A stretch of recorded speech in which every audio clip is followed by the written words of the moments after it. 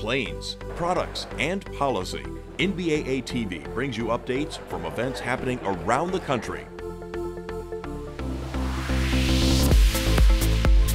Hi everyone, I'm Ed Highland for NBAA TV. And I'm Carrie Farnack. We have important news coming up from the NBAA Schedulers and Dispatchers Conference taking place right here at the Fort Worth Convention Center.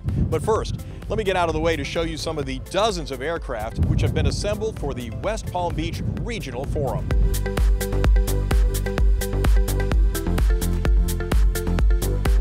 Roughly 25 aircraft were on display at NBAA's West Palm Beach Regional Forum on January 26th.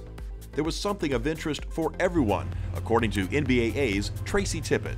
We've got a great array of aircraft that came in for this show. We've got aircraft here that literally run the gamut from highly capable intercontinental business jets capable of jumping nonstop from any place in the U.S. to China, Europe, Africa, points around the globe, to single-engine propeller aircraft that are designed for a more localized mission.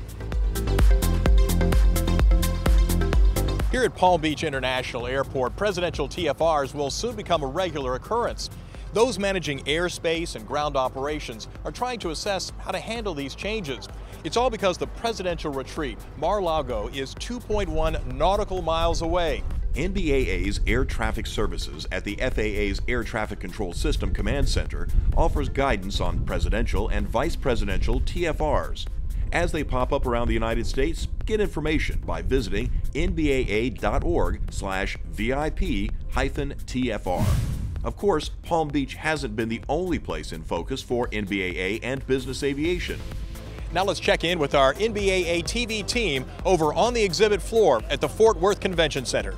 Thanks, Ed. We're here at the NBAA Schedulers and Dispatchers Conference, where more than 2,800 industry colleagues are visiting some of the more than 500 exhibit booths. Schedulers, dispatchers, managers, pilots, and flight department personnel are participating in more than 30 education sessions and getting face time with each other, along with important vendors and suppliers.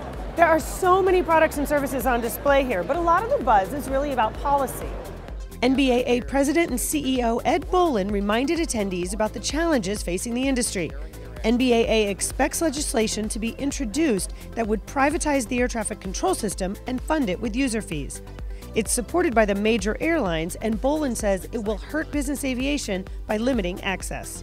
All of us know that the big airlines are going to once again push their proposal to take control, seize control of our nation's air traffic control system and fund it with user fees.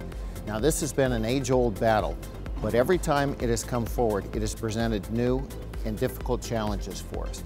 And what we have done as a community is risen to the challenge by making our size, significance felt through all of our number of grassroots opportunities. NBAA members are encouraged to send letters and emails to members of Congress using the association's online Contact Congress resource. Also, remember to participate in NBAA's social media campaign using the hashtag BizAvWorks. Attendees here at SDC 2017 have a lot to say about the Washington policy the industry is facing. I've actually written a letter to my congresswoman and man and just said, you know what, this is something that's just really important. And I think we can be a powerful voice from a ground level. SDC is a business community with a focus on giving back to the communities where they meet. This year, professionals created housewarming baskets for survivors of domestic violence. Pennistar was our financial sponsor, and we also had attendee donors who donated money as part of the registration process. We raised more than $3,100 that we used to purchase all of these household items that our attendees helped pack in the baskets. The 30 baskets packed for Safe Harbor are just part of the effort going on here. Attendees are also invited to bring business clothing and accessories for Dress for Success.